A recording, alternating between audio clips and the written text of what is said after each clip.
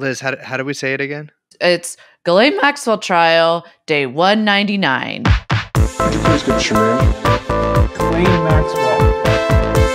Could you please? Ghislaine Maxwell. Could you please give us your name? Ghislaine Maxwell. Ghislaine Maxwell. That's the gavel, ladies and gentlemen. No gavel. What? I didn't see a gavel. I looked for it again. Oh God, I can't fucking believe this. I can't fucking believe this. This always fucking happens to me. Which is funny because I was actually going through my notes from the trial, like on the way to court today. And one of my last notes was, I saw a gavel. So at one point, yeah, we did see a gavel, but the gavel is now gone. Maybe it was like she had one in like a shoulder holster for a while, but she didn't draw. Liz, hello. Hello, Brace. Hello, everyone. I'm Liz. My name is Brace. We're, of course, joined by producer Young Chomsky, and this is TrueAnon trial coverage. Final judgment. Trial coverage. Final judgment. We did the math. We just did the math. We found out that it is now day 199 of the trial when you include this little interlude that we've been in, which is almost 6 months to the day, but not quite, since the verdict came out in the Ghislaine Maxwell case. Yes, and now today, June 28th, she has been sentenced. Yes, Ghislaine Maxwell sentenced to 20 years and, let us not forget, $750,000 in fines. Which she did try to wriggle out of, but yes, we can get into that. So Liz, you went to the courthouse today. I did go to the courthouse. Yes, I was there present with a whole host of old friends of ours and a lot of new faces, including a woman who protested the use of QR code to get in. Did she really? Yes, and refused to divulge her vaccination status, which felt like a throwback. Yeah, that's fantastic. Listen, I don't care if you're vaccinated or not. All I care about is that you refuse to use QR codes. That's really my main political issue. I think that's totally fine. I support that. So tell me about it. But lay out the scene for me. What happened today? Well, before we get into that, I do want to update you because I did have to go see what's up at Cafe Lorenzo, just get a little lay of the land. Yes. It's been a minute since we were there. And it looks about the same. Not much has changed. However, there's a new sandwich board that they got branded Cafe Lorenzo, which I thought was very nice. And it had a little message that I thought was really lovely, and I wrote it down in my notebook for you, Brace. So what was it? It said, Cafe Lorenzo presents New Day, New Blessings. 3 exclamation points. I don't understand. I don't really understand it either, but I thought it was a very nice sentiment. And I like that they were trying to spread joy in such a dark basement. Yes. I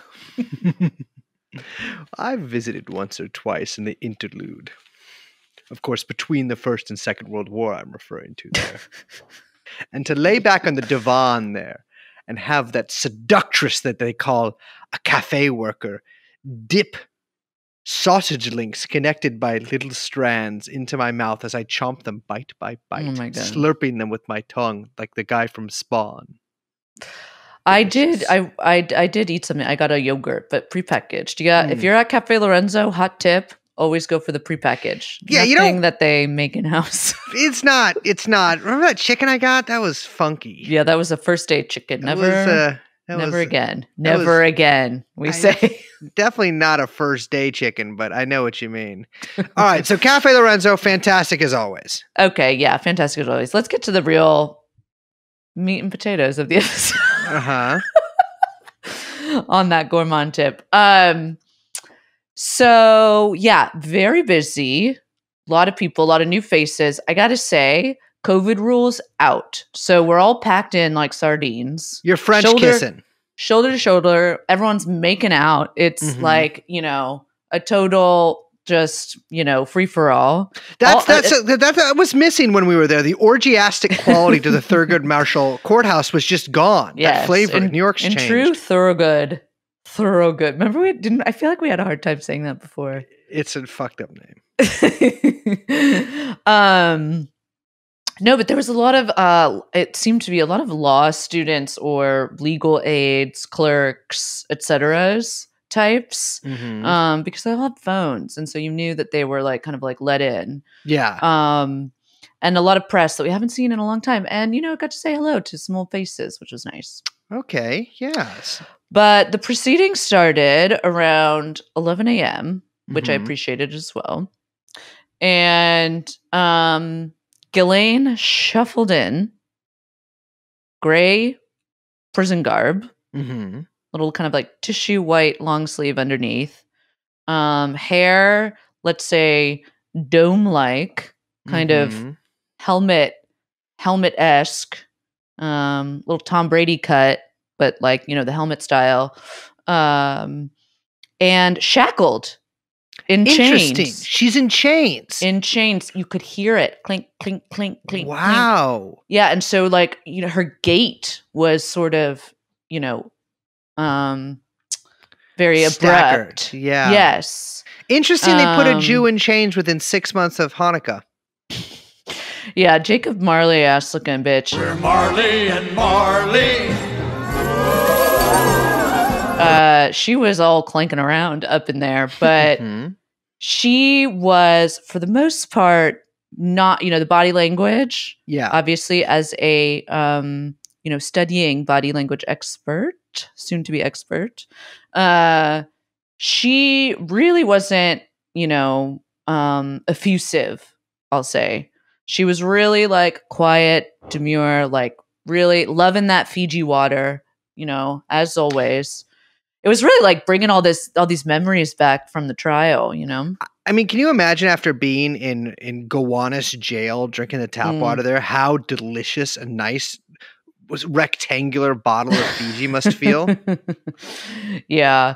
But probably the biggest surprise of the day, which I think the whole thing took about 4 hours in toto, which was much longer than I anticipated, I'll just say.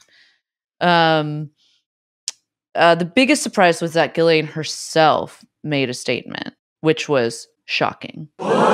Yes, because as listeners of our trial coverage will know, there was a lot of we never really actually thought she was going to speak in her own defense. It would have probably been a pretty bad move because she would have been cross-examined. But she didn't say a word during the entire trial, except to answer a few questions, I believe, at the beginning and at the end. Yeah. And so this was actually her first sustained vocalization. Yeah, and it was long. Look, I'm just going to say, silkiest voice I've ever heard. You're joking, really? I'm not joking. It was like that. It was like very soft, and I understood immediately what the quality that Ghislaine has that many victims have spoken about, which is that she has this sort of like soft, manipulative, kind of like calm, but you can tell there's like, it's not totally genuine quality. Yeah, it's like there's some kind of affect to it that is like, it feels like it's almost nice, but it's not at all. There's a darkness. But it was silky smooth. Just totally eloquent, perfect British English, of course. And, it kind of like took me aback. I was like, I don't know. It felt it was pretty shocking. Yeah, I mean, she didn't seem to speak for very long. I've read the speech now. Her family has published it. But what was your sort of reaction? Or were you sort of like, I mean, obviously, I would have been shocked that she had spoken because, I mean, while it makes sense, her lawyers definitely seemed to try to keep her off the stand the whole time. I mean, do you have any takeaways from it? Well, my first takeaway was, I wonder if she actually would have been good on the stand, because she was very eloquent and whatever put together. And there's just something, us Americans are such dumb yokels that we hear the British accent and we automatically are like, this is a very smart, reasonable person, no matter what. Yeah. You know what I mean? Not all British accents, but I know what you mean. No, that like high educated posh British voice, very posh. My second main takeaway, I will say, is that she sort of was like, it felt like she was really faking her contriteness, that she was kind of saying these things that she was supposed to say. She really was like, I hope that I don't have the quote right in front of me, but basically to the effect of, I hope that the girls get closure, that this trial brings them, so they can kind of move on with this chapter from their life. Like there was a little bit of distance there that she was trying to say. And then she made a kind of like dramatic pause at one point and then said, meeting Jeffrey Epstein is the biggest regret of my life, or something to that effect. And that, I mean, I can kind of believe, considering, she is now being sentenced to jail for, her crimes that she committed alongside with Jeffrey Epstein, as Jeffrey Epstein's second in command, by the way, to quote Judge Allison Nathan. Interesting. So, I her speech, I've reread it a few times since her family published it about an hour ago.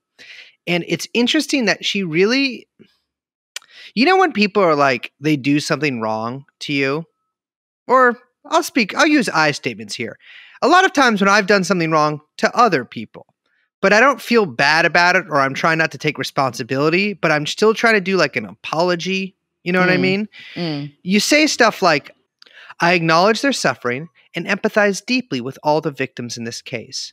I also acknowledge that I have been convicted of helping Jeffrey Epstein commit these crimes. And so it's like, she's basically saying that, like, I know that you're hurting and I get that. But she doesn't say, I hurt you, if that makes sense. Absolutely. Yes. And that was clear as day to anyone in the room. She went on, she says I've had plenty of time to think, having spent 2 years in solitary confinement, just like really to like let you know she's been in solitary confinement. She's hitting all the notes. Yep. I believe that Jeffrey Epstein was a manipulative, cunning, and controlling man who lived a profoundly compartmentalized life and fooled all those in his orbit, clearly trying to say herself as well. Right. Yeah. And I got to say, to give her credit, Allison Nathan, the judge, like didn't buy any of that. And when she was getting to the sentencing, she made a point to really say, you said that, you hope that this brings them closure. You hope that they can like move on. I'm sorry for the pain that you feel. That's always such a like, and now I sound like one of those kind of like viral Twitter like girl tweets. That's always like, dear men who don't go to therapy, like this is not how you apologize or whatever. But like for real, that's like not a good apology. That's I'm sorry that you feel the way that you do. Yeah. Like apology. That's hella crazy. And I'm sorry that you're mentally ill, but like I acknowledge that and I acknowledge your suffering. I hope my conviction along with my harsh incarceration brings you closure. And what's so funny is that when I read that out loud, it sounds so fucking passive aggressive and so like passive aggressive. And it absolutely is. But I'm telling you, in the like silky smooth posh voice that Ghislaine has, there's a way that she's able to twist it so it does actually sound almost like contrite and like she's trying to actually empathize with them and sort of like, take responsibility in some respect. But Allison Nathan had like, she flat out said like, you have not taken responsibility. And for that reason, I feel okay or whatever to, go above the sentencing guidelines, which we can get into, to sentence you to a, longer prison sentence. Yes, and she is, I want to be clear here, she is getting sent to the Orange is the New Black prison in Danbury, Connecticut. On TV. I wish. Yes, it is a minimum security prison. So well, we don't know if could she's probably being get in sent, there. if she is being sent there, but we do know that that was the recommendation. Yeah, that was the recommendation at least. Yeah. Which is cool because I hit that place up all the time. I do a lot of mutual aid for like, you know, some of the cooler chicks in there. Yeah, it seems like Nathan was really not having her excuse about money too. You know, I saw it reported that that her lawyers were basically saying that she didn't get any Epstein's money, you know, in reference to the $10 million that Judge Nathan says that Ghislaine got. And Nathan kind of goes back in and interrupts and it's like, actually, it looks like she did get the money. You're just talking about the will money. This is money from something else. Yeah, they were trying to kind of like scoot around some of that. It was a little confusing. And it seemed to be that part of that there's a bunch of financial statements alongside some of the documents that were filed. Mm-hmm. But they are not public information. And so we do not have access to that. But it does sound like, you know, yeah, definitely trying to scoot around some of the financial requirements. So what were the victim statements like? These were pretty tough. I can imagine. We heard from 4 victims in person and then one victim via their lawyer, Virginia Roberts. A statement from her was read by her lawyer.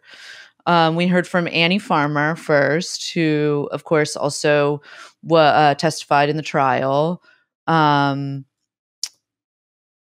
We heard from Kate, who also testified in the trial. That's a pseudonym that she went under, Kate. Sarah Ransom, who was present for a lot of the trial, but was not part of the case, like wasn't a victim in the case. And then we heard from Elizabeth Stein, who came forward at the end of the trial. I believe like maybe one of the last days of the trial came forward to tell her story. And I had never heard the details of it. She actually, I mean, this is kind of crazy. She was present for almost every day of the trial. And I remember seeing her there, and I believe you and I have both spoken to her. We did not know that she was a victim of Jeffrey Epstein and Ghislaine Maxwell's. She never disclosed that. She just said that she was coming up from Philly. I remember that. Yeah, every day for the trial. And she mentioned that during her statement to the court, and kind of went through her story. You know, each and every one of these women were incredibly moving and, you know, at different points in their stories or in their statements, rather, like, broke down, you know? Yeah. A lot of them faced Ghislaine directly, addressed her directly. Ghislaine, for her part, you know, really didn't look at any of the girls, which I think is, you know, not surprising. She really like looked away. She was kind of like looking directly into a corner for some of it, or towards her lawyer, Christian Everdell, which made it very kind of like awkward. Obviously, I mean, there's like, you know, this girl, like this woman telling these like harrowing stories on the verge of tears, and then, you know, a foot away, Ghislaine Maxwell is sitting there just not looking at her. I mean, it was just, you know, a really kind of like tough scene. Now, Elizabeth Stein says that she met Ghislaine at Bendel's, actually. She was working as a young girl at Bendel's while she was at FIT. What's Bendel's? Oh, Henry Bendel's. Henry Bendel's. It's a Upper East Side department store. It's one of the Bendel's, Barney's, R.I.P., Bergdorf's, Blue Mace. Wow, R.I.P. sounds a little. Bendel's is the one with the chocolate stripes. Which weirdly enough, actually, the woman sitting in front of me had a bag from Bendel's under her seat. Which felt like a very weird little cosmic kiss. Synchronicity. Yeah. So she said that she was working at Bendel's. Ghislaine came in. The girl who usually helped Ghislaine wasn't there, and so she helped Ghislaine. She immediately started talking with her and, gabbing about in that way that we've heard from so many women, like Ghislaine would talk to these girls when she was trying to kind of approach them to eventually groom them for Epstein. Ghislaine mentions to Elizabeth that, she says, "Oh, my boss is very close friends with the owner of Bendel's," who at the time, Bendel's was owned by a little company called The Limited, aka Les Wexner. And she said, "I can intro you to Epstein. Maybe we can get you a better job." That kind of situation unfolded. She said that when she went to go meet Ghislaine, she was like, I don't know, it was like a little unclear. She was delivering clothes that Ghislaine had just bought from Bendel's to a hotel that Ghislaine was at. She approached her in the hotel bar. Epstein was there. It kind of went from there. And it was that night that the first sexual assault happened. She said it was, from that point on that the relationship sort of, I don't want to say developed, but just kind of grew from there. It wasn't the first time that Epstein and Ghislaine assaulted her, and they ended up getting her a new job position at Bendel's, which she felt uncomfortable with because she knew, and I think this was a quote from her, that what the modus operandi was that they were going to give a gift or a favor and demand sex in return. Yeah. She says she quit and she moved. She ended up working at Bloomingdale's after she finished her degree at FIT, and that Ghislaine found her there afterwards. And it was at that point that she sort of, after a lot of what sounds like kind of pleading and prodding, that she finally acquiesced, and they ended up spending more time with Ghislaine and Epstein, even though she felt uncomfortable, obviously. Went and spent time in Florida. For that reason, she got fired from Bloomingdale's. She said that she was trafficked to friends of Ghislaine and Jeffrey's. She said things happened that were so traumatizing, I can't even speak of them. And her voice is shaking. We've never heard from her up until this moment. It was, it was quite shocking. It's been some time since we've, just to kind of paint a picture, it's been 6 months since you or I have been in this courtroom, and heard from these girls. And it was kind of we're right back here. Now Ghislaine is hearing from them. This girl hasn't had her, this woman hasn't had her moment yet. And she finally, is finally getting a chance to speak to her directly. And it was really overwhelming. Yeah, I mean, during the trial, we heard, there were several days where we heard really intense testimony. Yeah, absolutely. And, it's one thing to hear this, or to read the stuff and to have knowledge of it, but it's another thing to hear it actually from the mouths of the victims, and to sort of be able to witness the actual emotion in their faces and their voices, while they're giving this kind of testimony and while they're telling their stories. It can be, an intense experience, obviously, for the listener, but it can be a really intense and traumatizing experience for the victims. Yeah. And for Elizabeth, she said that, after this time with Jeffrey and Ghislaine, that she just had one of many emotional and mental breakdowns. And from there, she was, hospitalized. She was in and out of hospitals. She had physical symptoms. Her trauma was manifesting physical symptoms.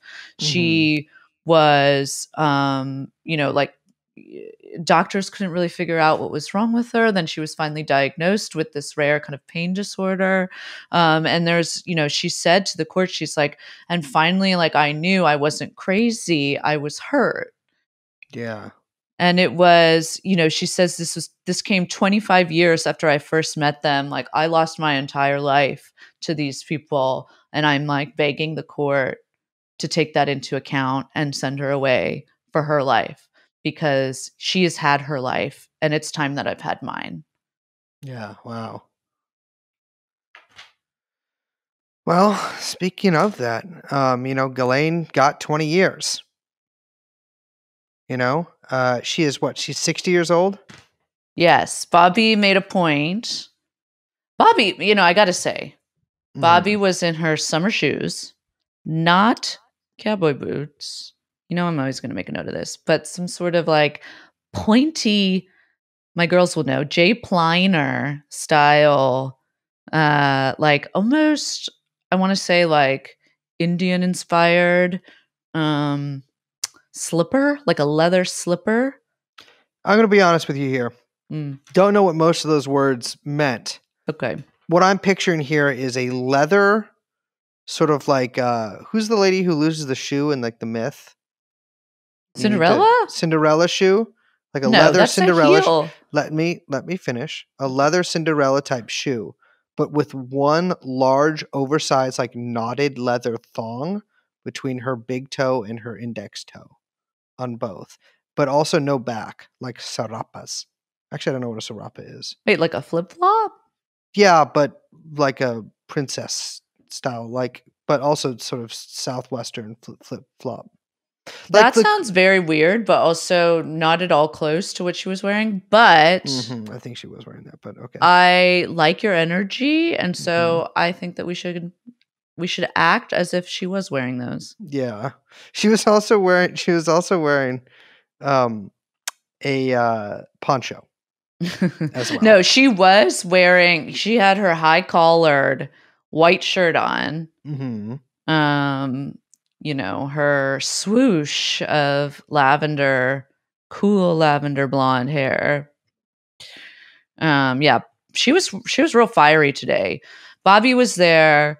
Like I mentioned, Christian Everdell was there. Classic. No Pagliacci. He has unfortunately been executed, actually, which was really tough for me to hear. But you know what? Happens to basically every Italian. Yeah, no Pagliacci, no Laura Menninger. So just the two of them.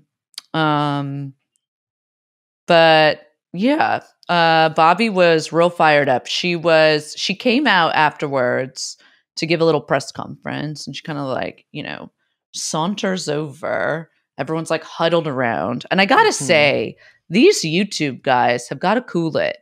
Everyone is like trying to get their little smartphones up in the grill of Bobby Sternheim. So they're all surrounding her, right? So she's facing directly the cameras and the microphones, right? Okay, that's Classico style. That's fine. Then we've got the riffraff, social media vultures, present company included, surrounding her on either side. But these like jokers next to me, left and right, jokers on the left of me, jokers on the right, got their arms, their long ass Stretch Armstrong arms out, holding their smartphones, like, excuse me, getting these videos. It's like, Betty, what is this video for? First of all, you're not watching this later. Second of all, someone's getting it on the big camera. What are you, uploading it to YouTube? No one watches your YouTube. No one cares. My thing is, too, Liz is, to me, she's tall, but Liz is 4'1". And if you have an arm in front, don't put your arm in front of a woman's face unless you say, pardon my reach, in which case you can do it basically for as long as you want. This guy with a mustache? Hitler? No, but he was like very rumpled in what would have usually been kind of charming, but wasn't, because he like left out of, I don't know, behind me and was like, ugh, and like put his arm out with his stupid fucking iPhone, like trying to like, oh, gotta get Bobby like from the side. It's like, I can see what you're recording. It's a horrible video. And it's like, you're in my face. I can't hear what she's saying. It's like, who is this for? No one's buying it. And no one's watching your YouTube. Get your shit out of my face. Yeah, get your shit out of Liz's face. This. Next time we go to the courthouse, I'm bringing a gun. But yes, so Bobby, so she comes out, everyone's surrounding her, and she has a little speech. She's reading off of a piece of paper, which I gotta say, unprofessional.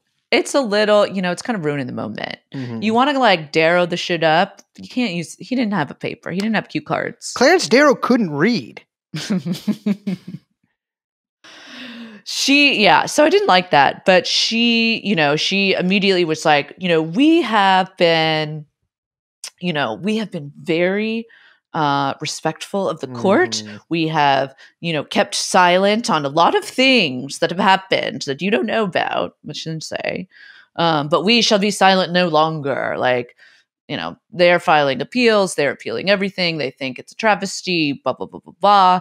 And she did mention something very interesting where she was like, if you want a story, if you need a little like, if you need to go follow the lead somewhere, check out the BOP, the Bureau of Prisons, because something funny is going on there.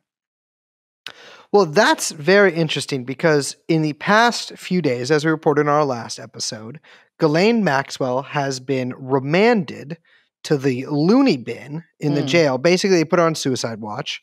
Yes. Or Suey Dubs, as they call it in don't- New York. They do. They do. I learned that in the streets. And she has been placed on suicide watch. She is describing both vague and specific threats against her life. It seems like maybe intimating some of them could be coming from prison officials or Bureau of Prison officials. Some of them could be coming from fellow inmates. It's not uncommon for people in jail to be put in suicide watch before they're handed down their sentence. So, I'm not reading too much into it. I posted one of my many employees and friends, same thing to me, actually, we're all family, posted on Twitter the article saying that she's on suicide watch, and all these people are like, RIP, she's going to die in the next few days. I don't think they're about to kill her before she gets sentenced. You know what I mean? That's a little ridiculous. But I do think that I would like someday to know exactly what went down with Ghislaine in jail, because I do think that they definitely singled her out in many, many, many ways because of whatever happened to Jeffrey Epstein. His, let's say, alleged suicide, mysterious death in jail. And I mea culpa, I made the prediction that they would be able to make her retarded somehow before the trial, which I was wrong about. Were you though? I don't know. I need to talk to her because I can figure it out. That's got me out of a lot of trouble before. Some say I have the gift, but it's like The Shining from the movie The Shining. You know what though? Alice and Nathan brought this up, not that second point of yours, but the first one. She's like, Bryce has the Shining gift. No, she didn't. None of this. She didn't bring up any of that, but she did bring up that actually Ghislaine had probably better treatment because of her special status than other inmates. Because it was during COVID, right? And so Alice and Nathan brought that up because she was trying to refute some of what the defense was arguing for saying that, she was getting all this terrible treatment. And Alice and Nathan was like, actually, you being away from all of these inmates during COVID, you actually probably got a better deal than a lot of them, a lot of the normal guys. Yeah, I mean, listen, the second they let her out of fucking, I don't know if I would call it solitary, but they let her out of, they let her into Gen Pop. She immediately is like, people are trying to kill me. Yeah. And so, I don't know. I mean, who knows? The thing is, for all of you out there, for anybody who out there isn't a barhead, which is like a jail fan enthusiast, prison's actually usually a lot better than jail in many ways because there's more stuff to do. You have a little bit more, I don't know if I would call it freedom, but depending on the prison, of course, like there's more activities. Yeah, exactly. You can start raising Presa Canaris dogs. Sure. There's a lot of stuff. There's always Islam. There's oh my, dude, fucking Ghislaine. I don't want to think about it because that would be incredible. But yeah, I mean, you can also write a book, after maybe you try to do a coup and maybe the book gets really popular and then now people get mad at you when you're clearly reading it on the bus or something like that. there's a lot more to do in prison. So who knows how she'll be doing then? What I'm curious is, remember that guy at the end of the trial, the white-haired gentleman, very tall, from I think it was ABC or NBC, one of the BCs. Yeah, I didn't see him there today. He sprinted over to her and was actually able to talk to her, unlike basically anybody else during the entirety of the trial.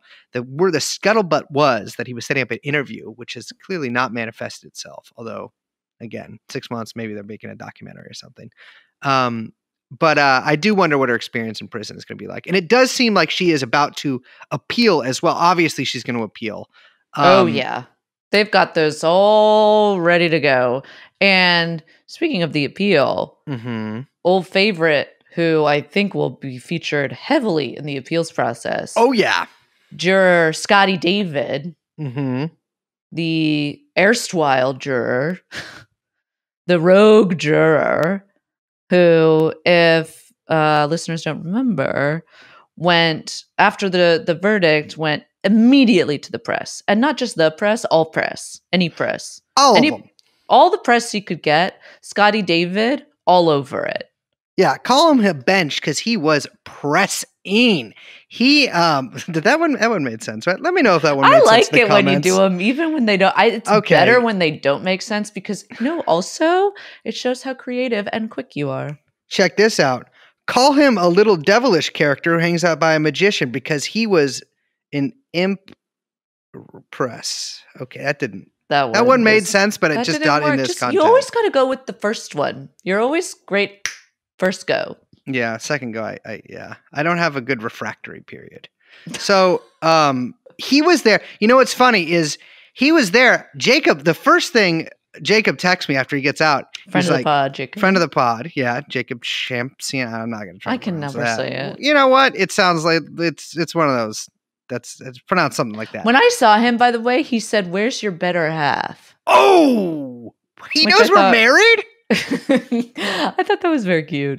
Oh my God. Well, anyways, he texts me. He's like Scotty David at the trial in a fucking camouflage hoodie.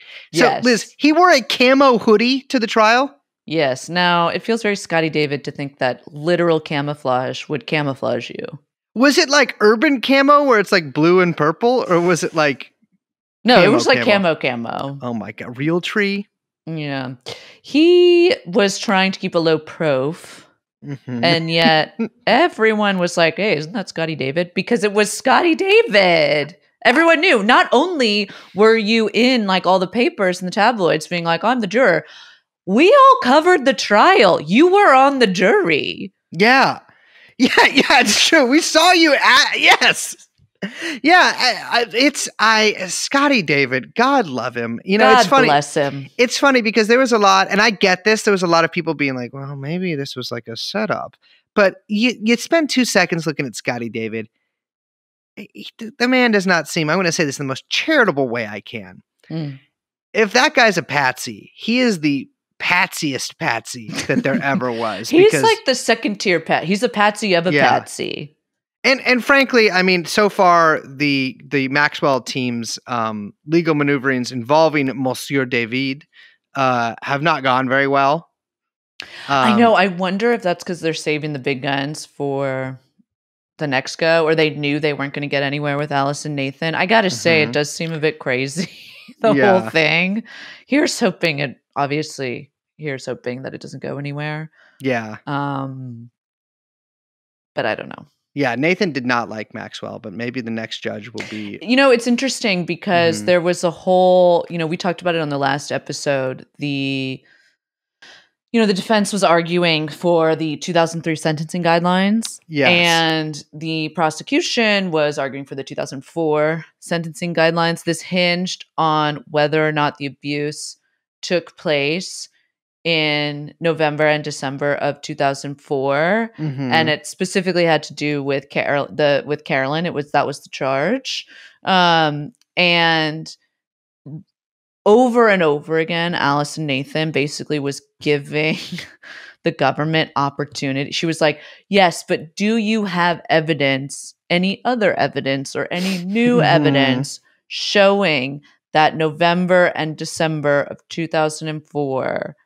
the conspiracy was happening at that time, And the government, the only thing they could produce was memo pads that had not specific dates, but like early November dates at the top and later November dates at the bottom and later December dates, but no specific date with Carolyn's name. And it was so funny because Allison Nathan was like trying to give the government like every opportunity to help them, like to help them out basically, and signaling like, my hands are tied, you're not giving me anything. And so she did agree with the defense that the 2003 sentencing guidelines had to stand. And that they, you know, that she had to kind of like use those as she had to kind of, you know, I don't know what, agree with them or yeah, they had to use those as the guideline. Yeah, which, you know, she ended up going over those guidelines, which she can do, and she explained all those reasons. But it was interesting because I you know, was watching this whole exchange and I just immediately remembered, I was just like, fuck, the government's case was so fucking bad. Awful. And it gets lost, you know, and I kind of had forgotten just how difficult this case was for them to put together and communicate, how complicated the charges were and how layered it was and how, you know, how close it felt at so many times of, to falling apart. And this was like yet another moment where I was just like, oh, fuck. And then, you know, 20 years, baby. She'll get out. 20 years. 80 years old. Mm-hmm.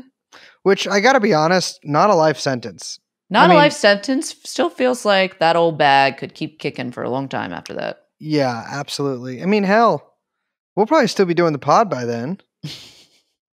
We can go to her parole hearings.